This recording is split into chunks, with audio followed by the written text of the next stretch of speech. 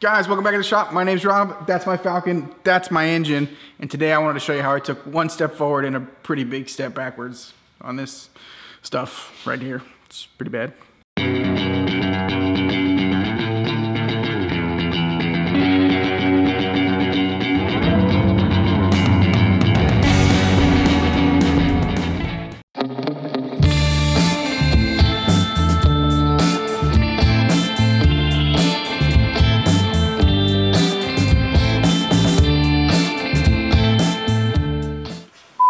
Stop, do me a favor, subscribe to the channel, need your help, thanks. Ah!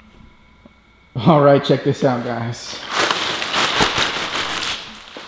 Okay, so this is the mess that I'm working with right now. This is my push rod length check tool that I made. So I've got the push rod length figured out, and these are my crane roller rockers. They're doing great. I've got checker springs in here, and they work just fine. My problem is that looks good right there, but when I roll the cam up, or when I roll the pistons up, I do not get this. Let me just roll the engine over and I'll show you what the problem is.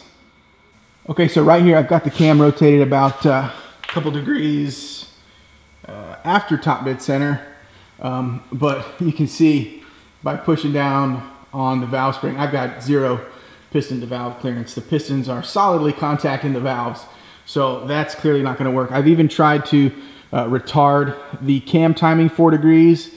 This is a B303 cam, so it has 5 degrees advanced, and I figure if I retarded it 4 degrees, it'd be running 1 degree advanced. So turn around, you. So that was going to be my fix. It doesn't work. I've got no choice but to modify the pistons or run a different cylinder head, and there's nothing wrong with these heads. The problem was my piston choice, and I had these old flat top TRW pistons.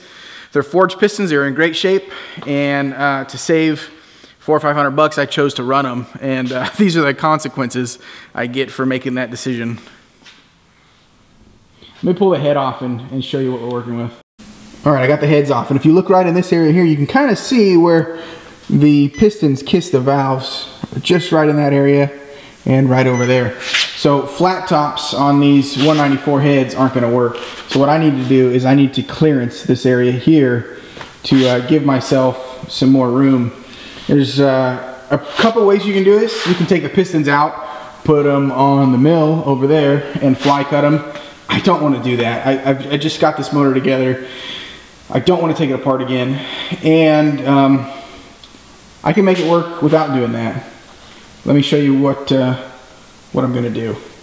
Okay, so the plan for this, what I'm going to do is I went through, I got a big bucket of drill rod stuff. I went through and I found a drill rod size that fits the guide, the valve guide, and I'm going to make a tool to notch that. So it's a letter R drill guide, which is like 339 thousandths, I believe, if my memory is serving me. And what I did is I got onto McMaster Car and I ordered a 3-foot length of the stuff. It's super cheap and it's like $8. And what I'm going to do is I'm going to make a tool with a collar that's going to have an adjustable depth stop, and then I'm going to weld onto it a disc, a flat disc here, and I'm going to use an 80 grit or something around that area, and I'm going to use the cylinder head as basically a fixture and run a vacuum through the exhaust port, tape everything up so I don't get any shavings or anything down into the engine, and I'm going to clearance those things. I'm going to clearance it with this tool that I'm going to make. So I'm kind of dead in the water on this right now, so that's going to slow me down. But I got some other things that I can do to this car to keep me busy. Let's look at those. Okay, this is where we left this. So this is familiar. Everybody's seen this. But what I can do is I can pull the paint off of that rack, and I want to repaint it. And I've also got other suspension components up here that need painting. So I'm going to start working on all these. The spindles are good. The control arms, they're painted, but I'm not super happy with them.